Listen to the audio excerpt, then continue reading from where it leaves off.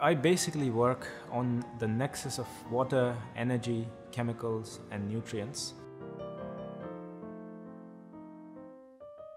My name is Kartik Chandran. I'm an Associate Professor of Earth and Environmental Engineering at Columbia University. Today as a society, we are faced with multiple challenges, including lack of clean water, lack of energy, food security. So our philosophy, our vision is to address these multiple challenges in conjunction and not in isolation. Wastewater has traditionally been used to describe what human beings generate. How much water do we consume per day, per capita? It's about 2 liters or half a gallon a day. Now the wastewater we generate in the US per capita per day is 100 gallons. It's comprised not just of human waste, but it's water that we use for washing, for showers, for irrigation, everything. All that now collectively is termed wastewater.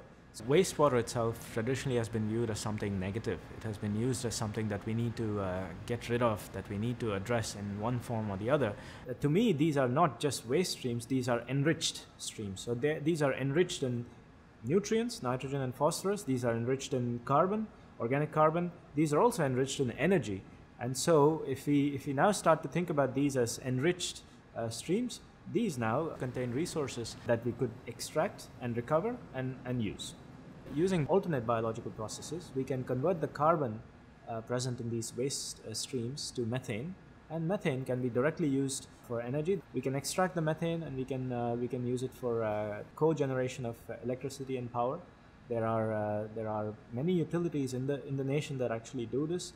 This changes the game when we are talking about developing or underdeveloped economies, where people just don't have access to sanitation because they don't have access to energy to drive these energy-intensive sanitation processes or wastewater treatment processes. So what we are now doing is considering, when we start talking about waste streams as energy sources, we are basically driving the treatment of these waste streams from the energy which is produced from within these streams. One example of our fieldwork is in Ghana, where we've been working with Engineers Without Borders, the student chapter at Columbia University, to design and implement novel toilets that can separate out the urine stream and the fecal sludge stream from human waste. And the end application for this project has been the reuse and recovery of nutrients from the urine stream for agriculture in villages in Ghana. Another example of our fieldwork in Ghana is the conversion of fecal sludge to biodiesel to drive the conversion of fecal sludge to more high-value endpoints.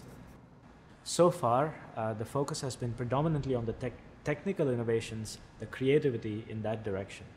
On the other hand, on the other direction, there are also immense global, societal, human needs. What I would like to do is, using the resources afforded by the foundation, is to create the innovations, the creativity with the global needs.